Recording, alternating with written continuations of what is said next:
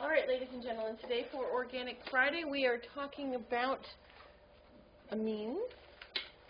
It's like NH3, right? Well, they are, you can think of them as ammonia derivatives. All right. What you should know about amines is they are weakly basic compounds. They actually tend to be amphiprotic. They're very weakly acidic as well, but they act mostly as bases. All right. And they tend to have unpleasant odors. Fish odors are often amines. And that's why I have this lovely tropical fish picture here, and not because I was recently in the Caribbean. All right.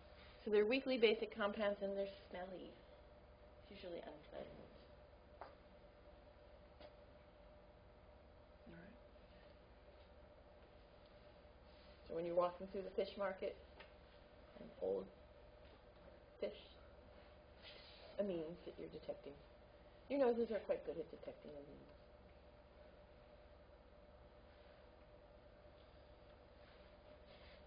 All right.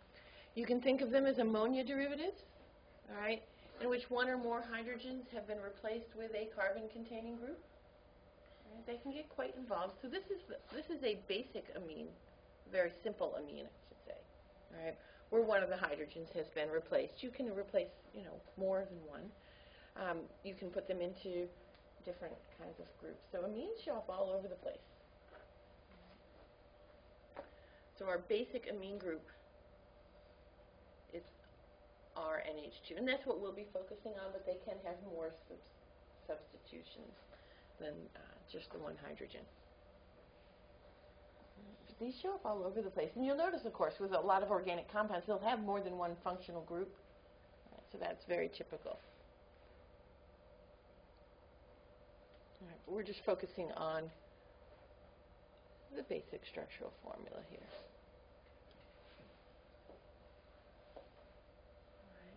All right.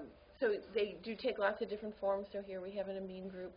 Amino acids have amino groups in them, amine groups. So here's the amine group in phenylalanine. All right. You'll notice it also has a carboxylic acid group. That's why it's an amino acid. So let's go on and talk about how to name amines. For simple amines, it's very easy to name them. Basically, you name the R group, that carbon-containing group, and put the word amine on the end. All right. So if we look at this first structure, how many carbons are in it? One. What do we call groups with one carbon in them? Methyl. So this is methylamine.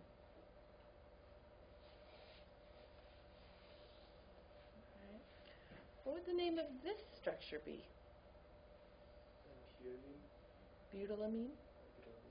Well, how many carbons are in it? 1, 2, 3 carbons. Methyl ethyl propyl. So this is propylamine. All right. And this is the one I showed with the stinky fish. All right. How many carbons? 1, 2, 3, 4, 5 carbons. So this is pentylamine.